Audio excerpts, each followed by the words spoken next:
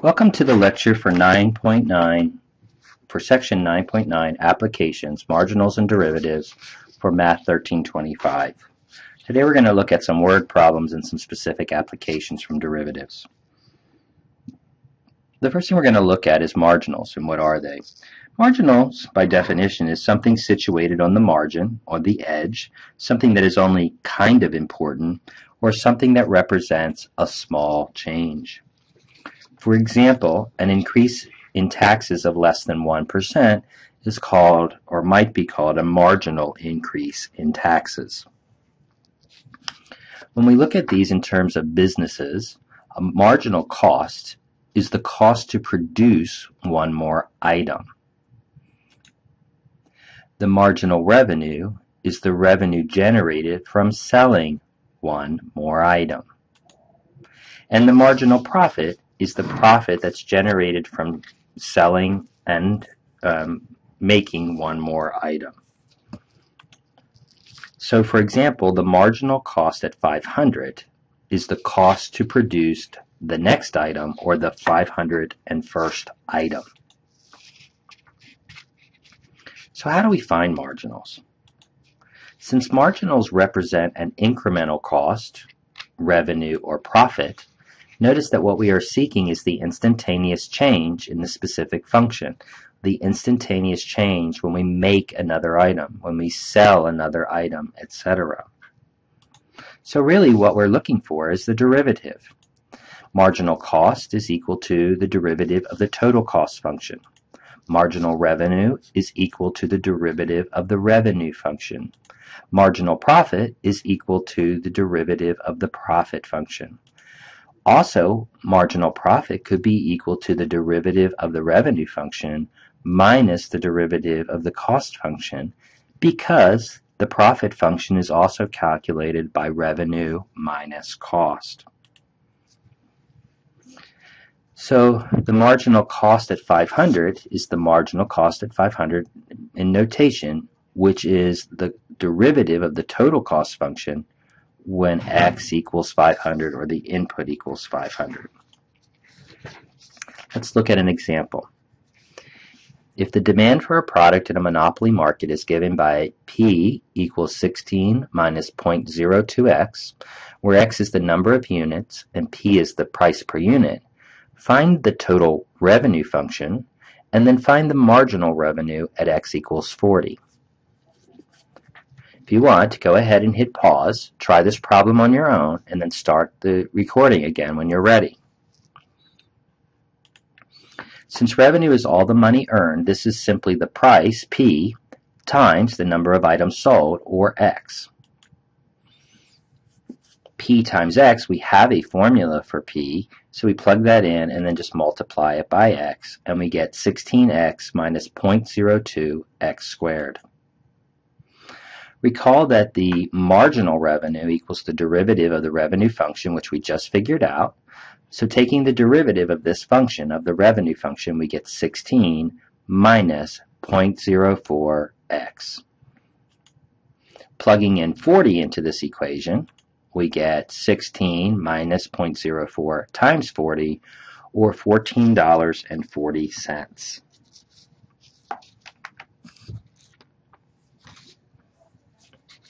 Let's talk about the marginal concept again. From the last problem, we had the following equations and values. The total revenue function we can see here is R of x equals 16x minus 0.02x squared. The marginal revenue function, which means we could calculate this at any value of x, just like the total revenue above, is equal to the derivative of the revenue function, or R prime x, which equals 16 minus 0.04x. The marginal revenue at a specific number of units, in this case 40, equals $14.40. Now we talked about the marginal revenue being the incremental revenue from selling one more item. Notice that this is an estimate from selling one more item. Thus the marginal revenue at x equals 40 estimates that the sale of the 41st item, the next item, will increase revenue by $14.40. How could we calculate the actual increase in revenue? Not an estimate, but the actual. Well, notice if we took the revenue for 41 items and calculated that amount of revenue, we took the revenue for 40 items and calculated that amount of revenue and subtracted them, we would get the actual increase in revenue from the sale of the 41st item. If we do that, what we end up with is $14.38. So you can see our estimate is pretty it's pretty close to the money, as we say. It's just off by 2 cents. Now, the reason we do this is that this gives businesses a good estimate of how things are changing instantaneously. And this may be very important for decision making. And it saves us a lot of calculations, doing multiple calculations of this bigger formula. Let's see if we can imagine what this looks like visually. And one way we might do that is when we're trying to maximize or minimize a system, or specifically what we call that optimizing. Optimizing is when you try to get the best results. Usually this involves maximizing something or minimizing something. Maximizing profits, for example, by maybe minimizing costs. Maximizing efficiency, perhaps, if you're some kind of factory, minimizing risks, etc. for downtime. The graph at the right shows a total revenue function. Okay, we can see that it's a parabola, so it has a maximum value. Where is the revenue maximized and at what value? Well, we remember from earlier in algebra that when we have a parabola, the maximums occur, or the minimums, the optimum values occur at the vertex, either at the peak or the valley. And the question is, what is happening to the marginal revenue at or near this value? And remember that marginal revenue is a derivative, and derivatives also represent tangent lines, or specifically the slopes of tangent lines. So we can see here on the left side of the graph, I hope you can see those red tangent line there, here, and here, that at about x equals 100 or 200, we can see that we have a positive slope, that the function is increasing. Over here on the right at about x equals 600, we can see that the function is decreasing. Our slope of our tangent line would be negative. Since we're going from a positive derivative to a negative derivative, at some point we're going to have to hit 0. And that's actually at the very peak, because remember that the slope of a horizontal line is 0. So the marginal revenue is moving from positive to negative and is equal to 0 at the max value. This can be very helpful when we're trying to figure out how to optimize systems.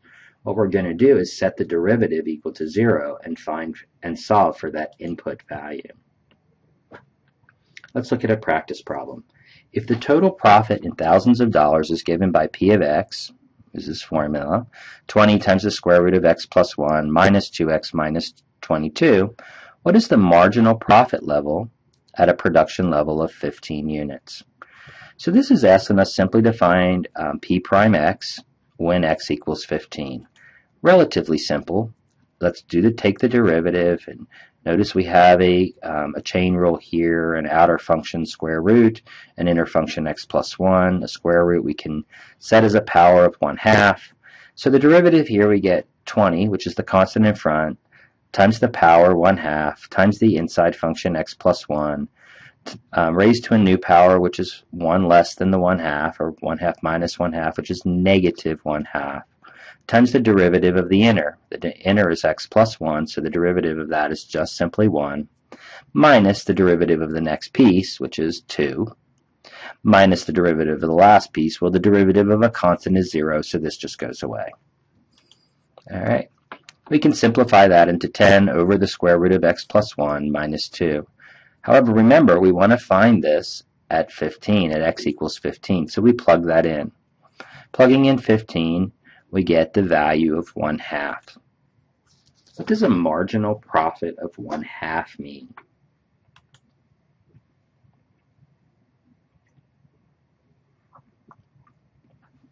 In any problem, it's important to interpret your results.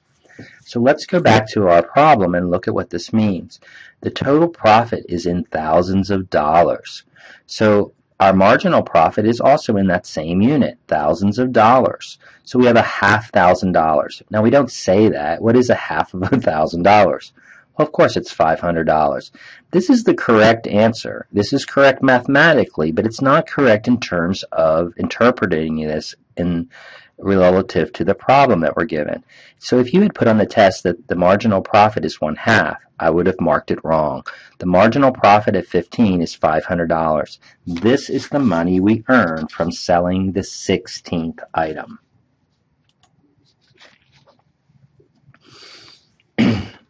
A firm in a competitive market must sell its product for $200 per unit. The cost per unit per month is 80 plus X, where X represents the number of units sold per month. What is the marginal profit function? Notice this problem gives you some information about the cost per unit, or the price per unit, what it sells for, 200. So we can figure out revenues based upon that. It gives us a cost per unit, so we can figure out the total cost function. And if we have the revenue function and the cost function, then we can figure out the profit function, and then we can figure out the marginal profit function. So you need to be able to understand how all three of these concepts relate to each other and be able to think through a problem. So let's look first. What would the revenue be equal to?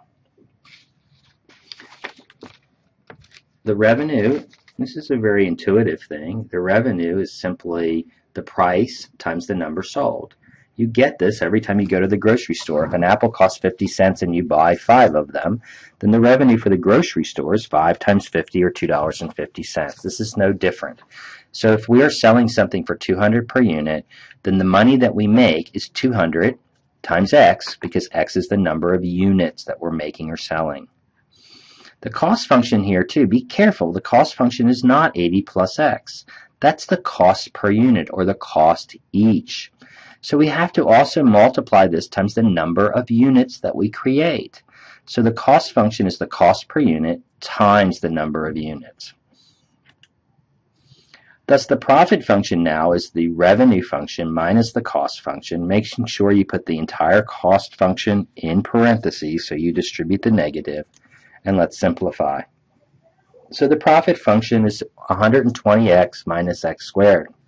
But that is not what the problem asked us for. It asked us for the marginal profit function. That's a very simple derivative that we now take, and we get 120 minus 2x. And now we have the answer we're looking for. Let's look at a graph and see what this graph can tell us. If 100 units are produced and sold, will the 101st item increase or decrease the profit? So we're looking here about 100. We're right at this point of the graph, and we're trying to figure out the next item we sell, will that increase or decrease the profit? A good thing to do here is to think about what this means in terms of an equation. Okay?